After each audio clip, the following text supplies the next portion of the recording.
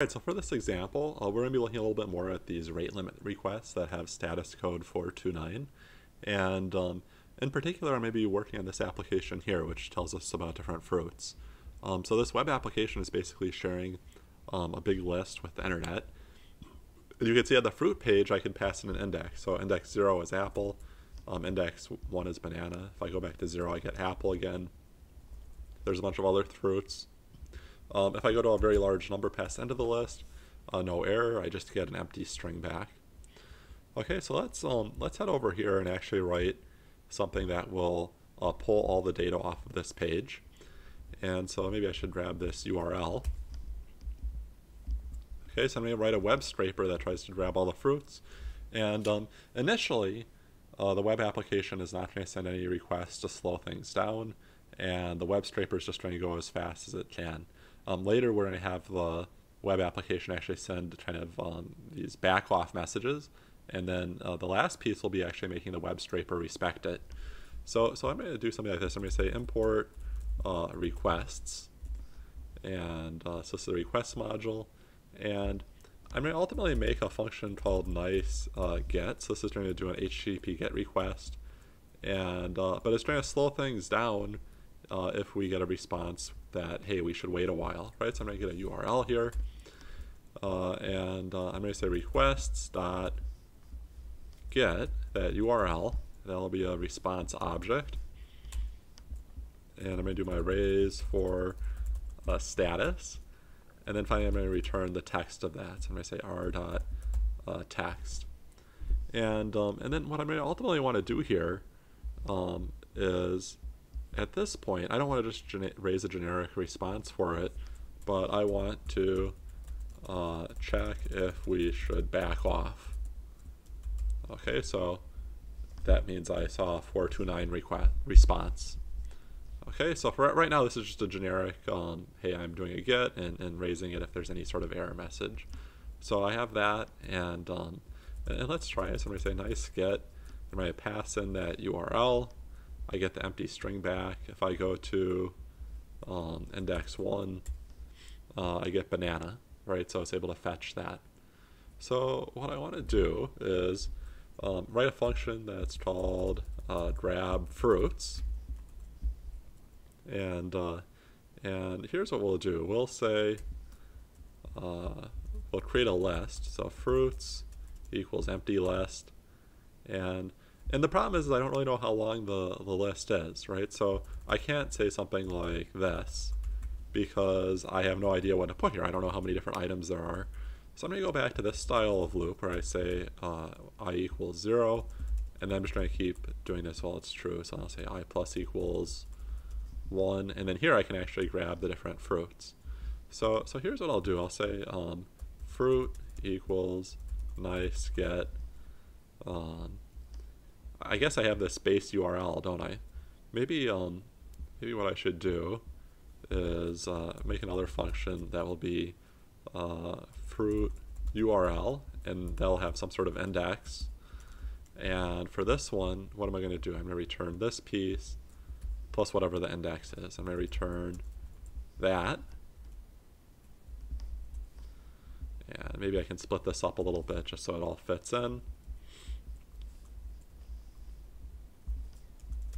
Plus whatever that index is. Okay. So let me just test this out. So I'm going to say fruit URL of 0 gives me that URL. Okay, so I'm looping down here, and what I want to do is I want to figure out what the URL is. I want to get the fruit URL of I, and then I'm going to get that thing. And so I'm going to be getting a bunch of these fruits, and there's two possibilities, right? So I'm going to say if fruit, if I actually got a fruit back, then what do I want to do? I want to add it. So fruits.append fruit. Otherwise, if I got to the end, then what do I want to do? In that case, well, I want to just return whatever fruits I have. Okay. So we have that. You know what? Let me head back here and just add a little bit of debug information. So I'm going to say I'm going to get that URL. Okay. And then ultimately I want to call this thing, right? So I'm going to say grab fruits, right? So I'm looping. It's kind of like a for I in range loop, except I don't know where the upper bound is, right? I just keep looping until I get something that says I should stop. And so it does all of those. And cool, I was able to pull off a list of all those fruits to my computer. And it went really fast, right? Maybe I was overloading that server by doing so many requests in such a short period of time. Okay. So let's do this. So I want to head over to that fruit application now and figure out how to slow things down. Okay, so I'm going to head over to the fruit application. Let's just look at it a little bit first. I guess I have my Flask application. I have a list of fruits. Let me do that. A list of fruits. I have the fruit route, and then I'm getting a query string argument. And I'm either returning the empty string or I return that fruit name. And so the way we could do this is, I guess here we could, have, this is option 1, have some kind of check. And what are we checking? Well, we're checking if we're getting too much traffic. But you could imagine maybe later I'm going to want to have like vegetables or other things like that, right? Maybe I want to have this checking to see if we're getting overloaded shared across all of these different handlers. And so a good way to do that is to add a decorator. So I have to write a decorator function soon, but for now let me just come up with the name of it. Maybe I'll call it rate limit. Okay? And I have to be a little bit careful about the order here, right? Because this is my original function. And this can swap it out with a different function, right? And then this will call whatever this returned, right? So this is the way I want it, right? Because I want the Flask route to call the version that I substitute in, right? If I swapped these two, that wouldn't be quite right. Okay, so I know that if I want this to be a decorator, well, I have to have a function called that, right? I mean, decorators are a kind of function, and decorators take a function and they return a function, right? So in this case, maybe I'll call the function that I take fn. And I have to return a new function, and maybe I'll do that. I'll say something like def wrapper, and I'm going to return that wrapper. Right, so I'm going to swap out the original function with this new function, right? So when I have this here, right, fn gets passed to here, and then I'm swapping out fruit for my wrapper function. Okay. I wonder what a good thing for my wrapper function to do would be. We're trying to add functionality, so what I know is that at the core, I still want to call the underlying function, right?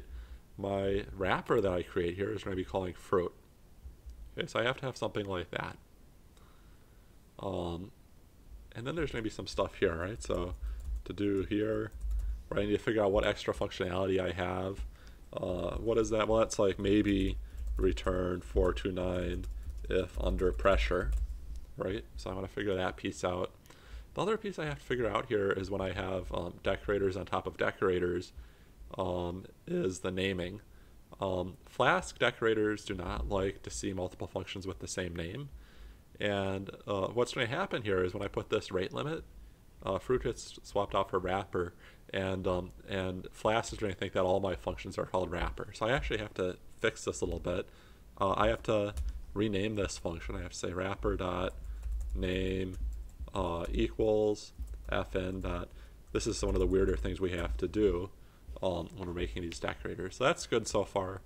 At this point, I think the decorator does absolutely nothing, right? You just kind of swap it out for a function that all it does is it calls the original. So maybe this is a good time to test things and make sure I haven't broken anything. So let me head back here. And let me restart my fruit application, and then maybe we'll run this again. Grab fruits, still works beautifully, just like before. Okay, right. Let me just show that. Great, now it's down, right? Because I killed it. Okay, so this is working just as before, and I verified that. And so now I have to figure out this piece. How do I figure out when I want to return a 429? Okay, well, first off, let's just figure out how to, maybe I'll do this. I'll say something like should limit equals false, and then I need to figure out how to actually set that correctly. But if I am supposed to limit, what should I do? I should say something like if should limit, then I want to create a response object, right? So I'm going to create a response object here, and return response object. Maybe I'll just say back off, status equals 429, and then I guess I could have some headers too, which maybe I'll come back to that piece. So it'll be something like that. You know what, let's just make this true for now, and just make sure that that piece is working. Can we send off this back off request? Okay, so let me head back here, and run that, and now maybe I'll just open it up in the browser again. And oh, let me see. Control Shift J, where is that? I guess it's up here. Let me go to the developer tools, and then when I refresh this, there's my request. I got a 429, and what does that mean? That means I'm getting too many requests on the back-end site. Okay. So let's think about this now. So that's good. But how can I check this more appropriately? I mean, I should have some sort of policy, like how often are people allowed to visit my website? And here our policy will be one request every 2 seconds per IP address, right? So if it's like one IP address that's hitting us a bunch, we don't want them to do that. But if it's a lot of different people, well, we'll allow it, right? So everybody, it's kind of fair, right? Every IP address can, send a request every 2 seconds. And of course, that would probably usually be a lot faster, but I just want to be able to actually visually see the policy. So I have to somehow figure out, well, first off, what are people's IP addresses? And I can do that using this thing. I can say request module dot remote adder, right? So let me just try this quick. Dot remote adder. Maybe I'm just going to print that, right? So this will be the client. Okay, and let me run this again. So I'm running this, and then I refresh this page. I head back here. Okay, so this is the client IP address. You already noticed, right, that this is different than the server IP address, right? So this up here is the IP address of my virtual machine, and this is the IP address of my laptop when I'm visiting that, right? So this is what I want to say. I want to say that, hey, this 71 point something can only have, one request every 2 seconds. So let's think about how we can do that. What I may have to do is I may have to keep track of what time they did it, right? If I want to have something about every 2 seconds, I need to know when they last sent me a request. Okay, so we're going to do something like this. We're going to say, well, we have to have a dictionary here, right? So maybe I'm going to say last request. That's going to be a dictionary. And I always like to have these comments what the key and value are. So this will be the client IP address, and the value will be last time request served. Okay, that's what I want to do. And so how can I implement this policy? I can say something like this. I can figure out when they last gave me a request, right? So maybe let me put this in a variable, right? So I'll call this client IP equals that client IP, and then like the next allowed time is going to be what? Let me just make the units clear. In seconds since 1970. So the next allowed one will be, well, when the last one came in, +2, right? That's when they're allowed to have another request. And so that's when, it's a time, right? And then I also need to get the current time. What is the current time? The current time is just this. This gives me the seconds since 1970. Okay. Well, let me think about this. So I think what I want to do for this should limit is I want to say if we're past that allowed time, then great. Okay, it's been 2 seconds. right? So now is greater than the last time we had a request plus 2 seconds. So 2 seconds have passed, and that means you're allowed to have a request. Actually, I have this backwards, right? So maybe I will change this to should allow. So if not, should allow. Okay, so I should allow it if it's 2 seconds past when we're allowed to do it. Okay, and so if that happens, then we're going to return the back off. Otherwise, otherwise what? Well, I guess I don't need an else there because this is after the if. Otherwise, I get to do this. I get to do the actual function. But the other thing I need to do is I need to keep track of when this last request was, right? So when were they last served? They were served at this time. Okay. Right? So maybe we allowed them this time, but now that means that they aren't going to be allowed to for another 2 seconds. I think this is pretty good. You know, the one last piece though, right, is that this dictionary starts empty. And so I have to have some default. Maybe it's the first request we've ever seen from some IP address. So I'm just going to do this. I'm going to say that I'm going to do a get, and then I can have a default value, and let's just say 0, right? Let's say that the last request defaults to 1970 if we haven't seen a request before. So I'm going to do this. I'm going to save this. And can we see all the code here? Maybe that's a little bit better, right? Okay, let me head back here, and I'm gonna kill this and restart it, and let me try going to, can I get apple? Great, there's apple. Let me get banana. I can refresh. I have banana, but you see, if I click it too fast, it's like it'll only let me do it every 2 seconds. I get one request in every 2 seconds, and the fact that it's telling me to back off doesn't affect other users of the site. Okay, so let's take a look at this. Oops, there we go. If I refresh this, it's allowed. There, it's not. So this is good, right? So we were told to back off. It will be nice to tell the web client that it's supposed to back off for 2 seconds, right? Because when I come over here, right, let's say I run this again, right? This is my web scraper. What do we get? Well, we immediately hit this, right? We get the too many web requests. It just dies, right? What I'd ultimately like to do here is, you know, if we got that 429, I'd like to wait a while and then try again in 2 seconds, right? So we somehow have to communicate that out.